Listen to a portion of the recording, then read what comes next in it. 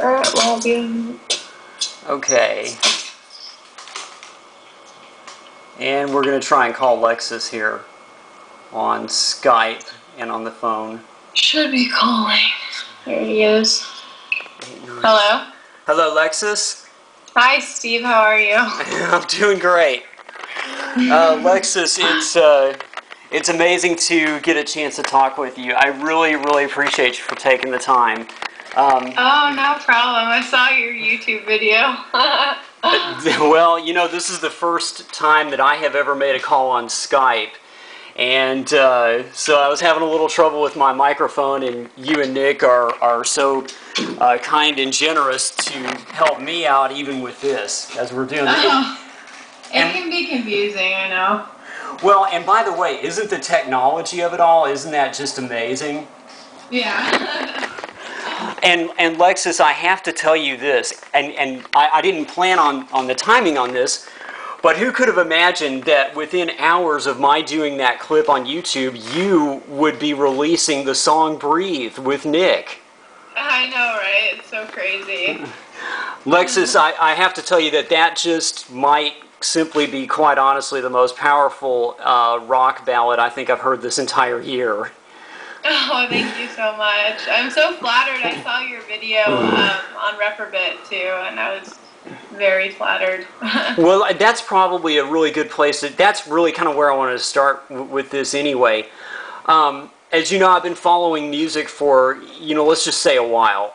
And so I was bumping around last fall sometime, and the clip came up for Reprobate Romance, and I queued the song up, and from the second that it first started, you just grabbed my attention immediately. What an amazing song.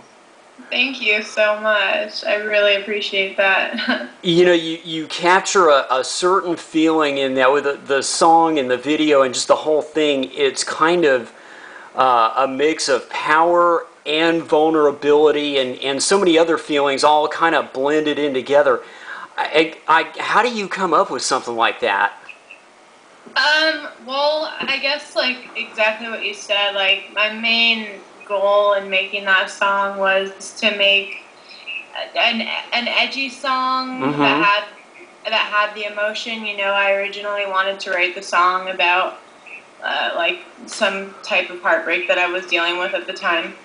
Sure. And but I still wanted to have that edginess. Like at the time, Marilyn Manson was a really big influence, but I still wanted to be able to have really moving lyrics. So that's how it kind of all comes together. Well, you definitely got that, and then like right on the heels of that, your second big song was a thing called "Blacklisted Me," Yeah. and which you kind of did for the band. And that was completely different from Reprobate Romance. It was even harder and it was even edgier, and the beat of it was completely different as well. But in its own way, that was just as powerful, and I love that song a lot too. Thank you. Yeah, my musical taste, I know like when people say that they really like every type of music, a lot of people are just bluffing, but I actually really do like every type of music, so I kind of wanted everything I did to be really well-rounded, and the first song was very slow, and the second song was almost like it sounded like a different band. Sure. So I just kind of wanted to match the music with the way I was feeling at the time.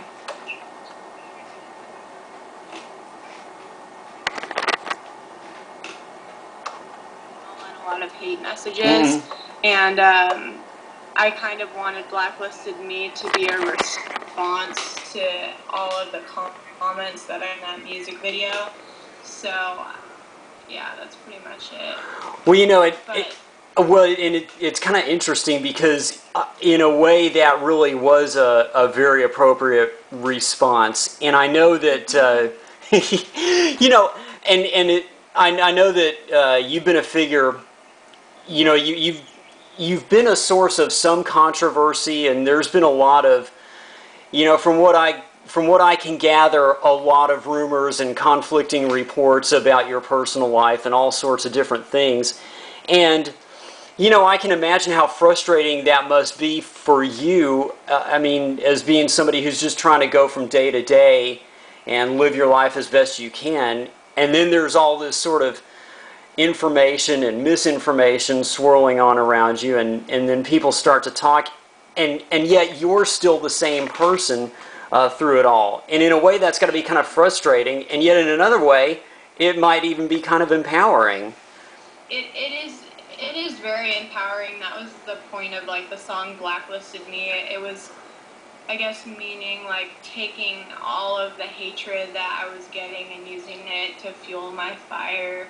And, you know, all the talking that was going on about like my